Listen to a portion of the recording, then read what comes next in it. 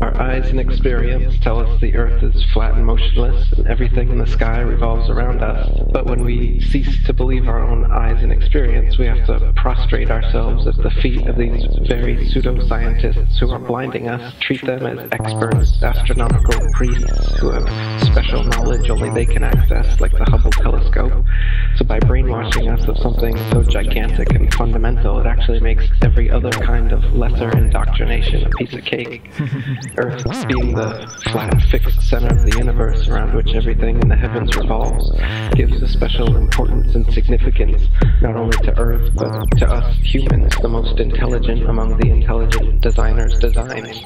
By turning Earth into a spinning ball thrown around the sun and shot through infinite space from a godless Big Bang, they turn humanity into a random, meaningless, purposeless accident of a blind, dumb universe. So it's like trauma-based mind control, beating the divinity out of us with their mental manipulation. People are always asking, why do they do this? Other than the obvious profit margin motive, NASA being the biggest black budget black hole in existence, sucking in over $30 billion taxpayer money for the fake moon landings alone. Nowadays, hundreds of billions of dollars, and not just NASA, but RASA and all the other fake space organizations around the world giving CGI images for hundreds of billions of dollars.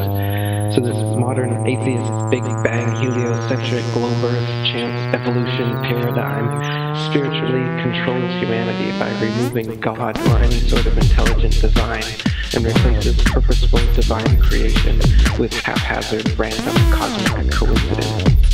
By removing Earth from the motionless center of the universe, these Masons have moved us physically and metaphysically from a place of supreme importance to one of complete nihilistic indifference.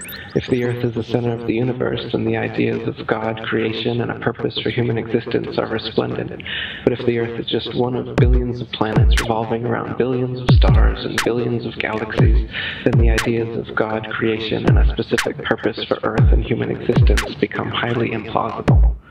So by surreptitiously indoctrinating us into their scientific materialist sun worship, not only do we lose faith in anything beyond the material, we gain absolute faith in materiality, superficiality, status, selfishness, hedonism, and consumerism.